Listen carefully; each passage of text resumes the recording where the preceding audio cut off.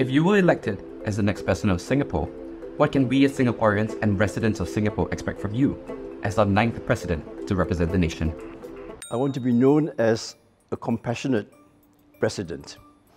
I want to be known as the meditating president, because my meditation has helped me to become more peaceful, more energetic, and more sympathetic, to the interests of all Singaporeans, especially to the younger generation and low-income Singaporeans.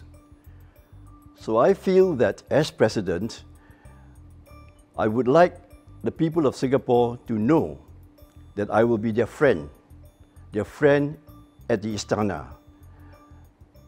I will be able to protect our financial reserves. I will be able to uphold the integrity of our public service.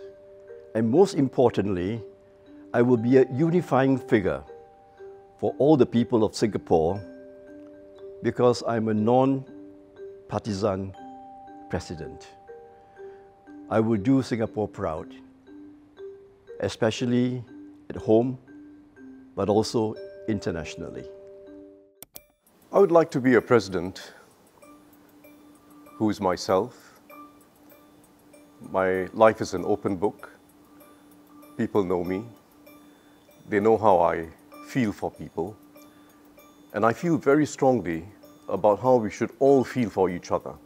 I will be a president who promotes actively a culture of respect for every Singaporean.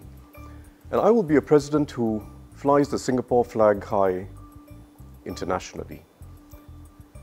We must be taken seriously internationally, never be regarded as a small country.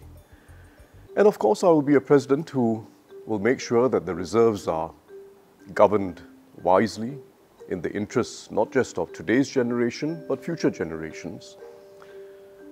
And I'm a president who, because of my experience, will never be fooled on any matter to do with the reserves or on governance.